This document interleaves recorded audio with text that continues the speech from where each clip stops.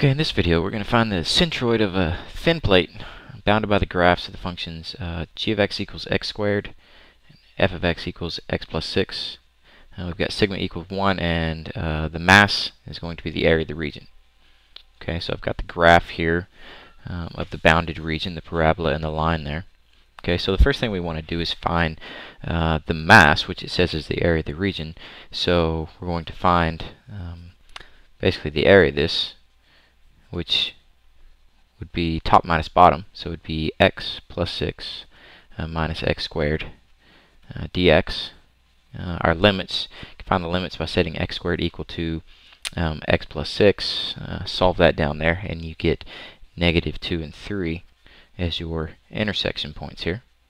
Okay, so solve this integral. I'm not going to work all that out, but you do get 125 over 6.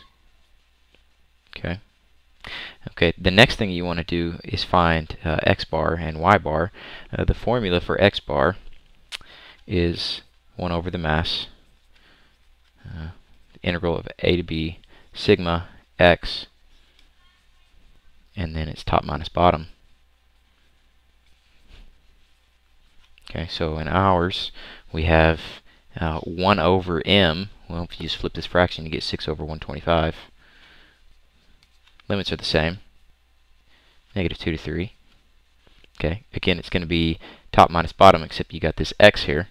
Okay, so it's basically the same as this integral here, except these all get raised by power of x. So it's x squared plus 6x minus x cubed dx. Okay, now if you work out that integral, assuming you know how to do that, then you will get 1/2. Okay, y bar, 1 over m, a to b, sigma over 2, and this one is f of x squared minus g of x squared dx, which for us will be, again, 1 over m, so 6 over 125.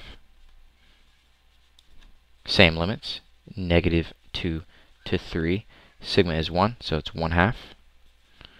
And then it's going to be x plus 6 squared minus x squared squared dx. Okay, if you work that all out, you'll get an answer of 4. So your centroid of this region, your x bar comma y bar, is going to be equal to 1/2 comma 4.